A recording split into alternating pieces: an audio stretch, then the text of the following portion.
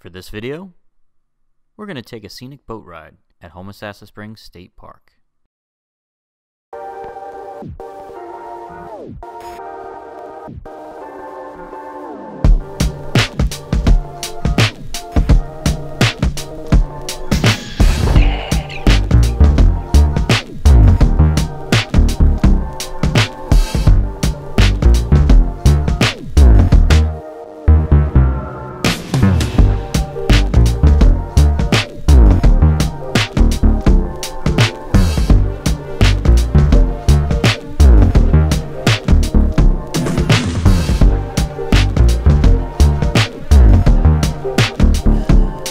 Today I'm back in Homosassa Springs, Florida, and I'm about to enter the Ellie Schiller's Homosassa Springs Wildlife State Park.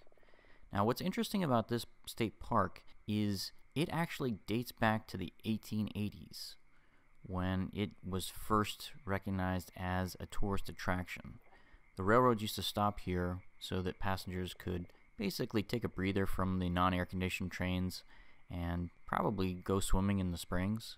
This particular park went through multiple owners and expansions over the years. When you look around this building where the boat dockage is, you'll scratch your head and say, this looks a lot more elaborate than most state parks. And you would be right, because this wasn't always a state park. That first building that you're looking at when this video opens was built in the 1970s. It was an expansion attempt for this local tourist attraction to go toe-to-toe with Walt Disney World. As a for-profit tourist attraction, it really didn't work out for them. So they eventually went out of business and the state turned this into a state park. There's several interesting aspects of Homosassa Springs State Park. First of all, it's one of the few botanical zoos that's operated in the Florida State Park system. This place was kind of grandfathered into the system. Florida State Park system really doesn't like to deal with animals and animal enclosures, but that was the nature of this particular park when it was a private tourist attraction, so they basically adapted themselves to make it all work. So as we're proceeding up this canal, you're going to notice the Bella Oasis Hotel on the right-hand side. That hotel actually has its own private bridge into the parking lot here. I believe that bridge was built in the 1970s when they were building this up to be one of the big Florida tourist attractions. But I could be wrong about that because the bridge itself looks pretty well maintained and modern, so it might have been built after this became a state park. So these waterways that we're traveling on right now date back thousands of years. The indigenous people to this area once used these waterways for hunting and fishing, and now they are a tourist attraction. Another unique aspect of Homosassa Springs State Park is this place has multiple entrances. The major entrance is located on Suncoast Boulevard, and that's the big building that we started out at the beginning of this boat trip. Now that is one of the travel options that you can take to the main gate. There is also a passenger tram that you can take as well to shuttle you to the front parking lot. If you want to skip that boat ride or passenger tram, you can enter the park directly on Fishbowl Drive. However, the parking lot at that location is very limited. That's why this expansion was built in the 70s, to accommodate larger crowds, especially on holiday weekends when this place is pretty busy. Not all Florida state parks have restaurants inside the park, but because Homosassa Springs is one of the higher attended parks in the Florida State Park system, they actually do. When you enter the main gate on Fishbowl Drive, you will see the Wild Side Cafe. And they've got, what you would expect in a park menu. It's hot dogs, french fries, soda, that kind of stuff. Nothing spectacular, but it is a great option when you're hungry and don't want to leave the park. And the prices are, they're fair. There's actually gift shops at the main gate on Fishbowl Drive, as well as the large education center where you come in to ride the boat on Suncoast Boulevard. This boat ride, even though it's basically just shuttling you to the parking lot, is incredibly popular with the state park guests.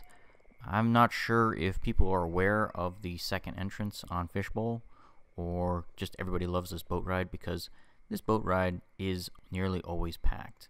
And a lot of people bring binoculars because they like to go bird watching on this particular boat cruise.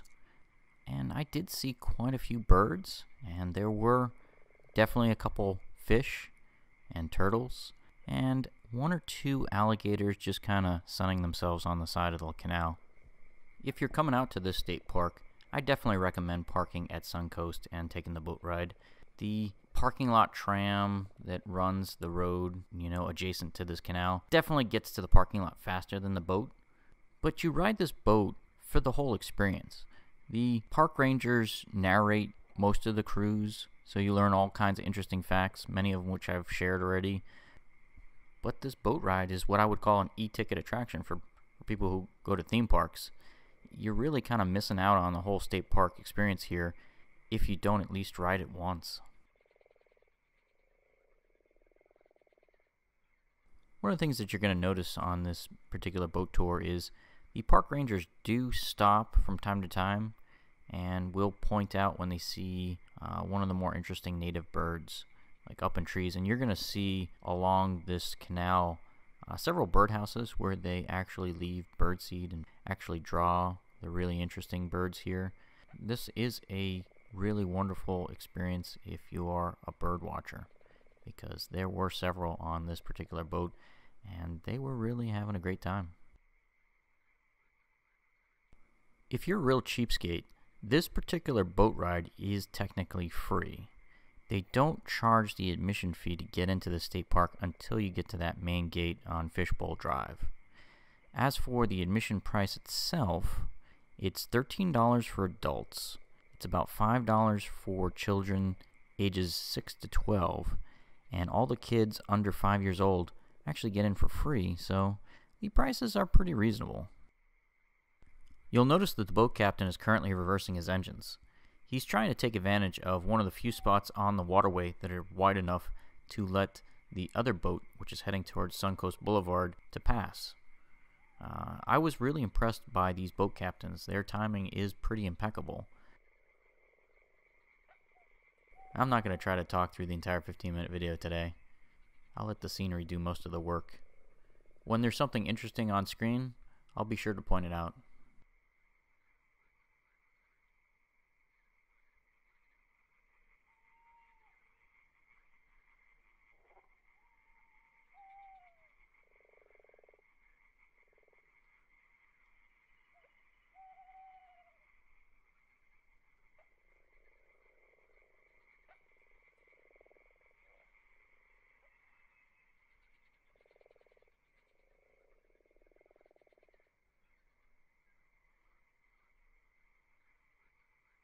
Okay, so one of the things you'll notice is I am dissolving here and there and kind of speeding up some of the trip. There were a couple times where we had to stop and look at animals, but the animals weren't really within camera range, and I clocked this overall boat trip roughly about 25 minutes. And then there was another 5 minutes of waiting in line.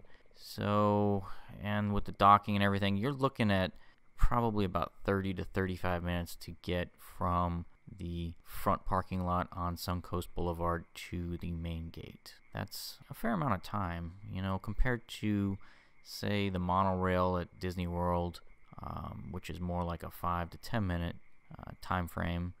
This does eat up a lot of time going this way. So I do understand why some people just go straight to the main gate on Fishbowl. I prefer taking my time and enjoying the location. I loved the boat tour, and the fact that it lasted a half hour made it worthwhile for me.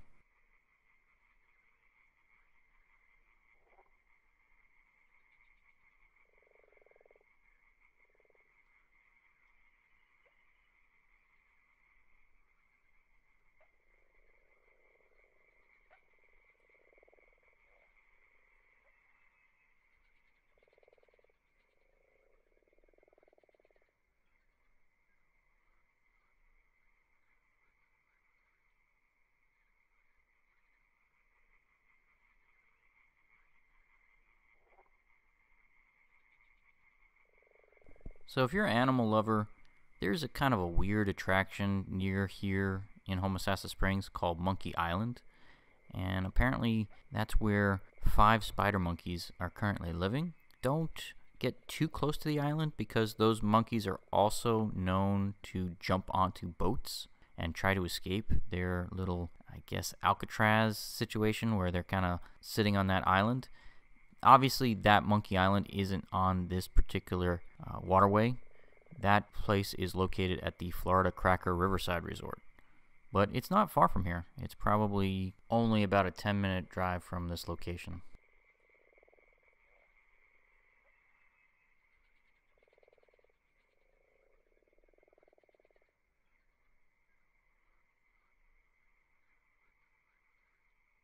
So I've now mentioned the entrance at Fishbowl Drive a couple times, but what exactly is the Fishbowl?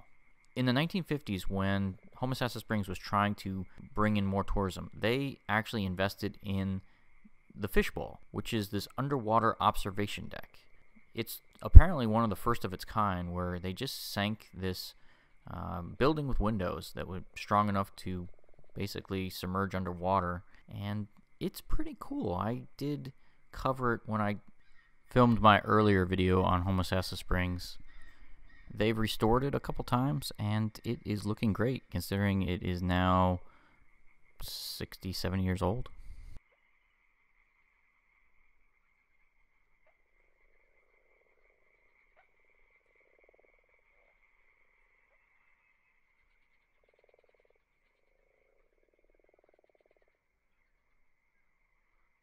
So this was one of the few opportunities where the park ranger pointed out some wildlife that was actually close enough for me to actually film it.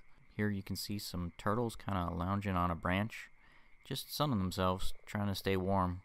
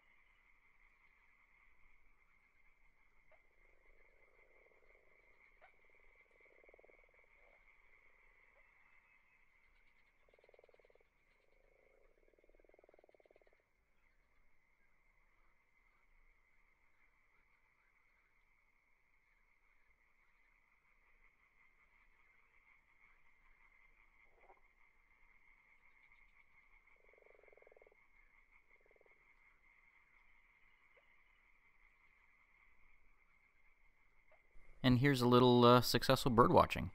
I'm terrible picking out birds, but I think this bird is a heron. But don't quote me on that, I'm not sure.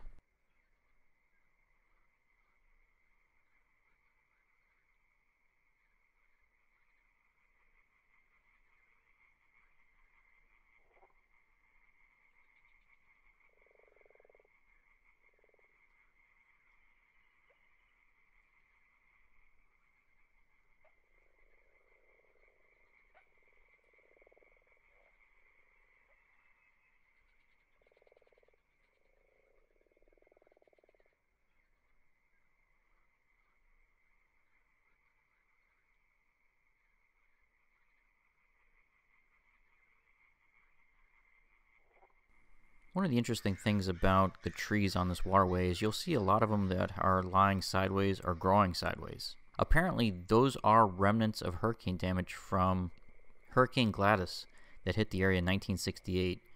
They experienced about 100-mile-an-hour winds during that hurricane, and the trees basically fell over, even if they were young trees, and some of them survived even growing sideways.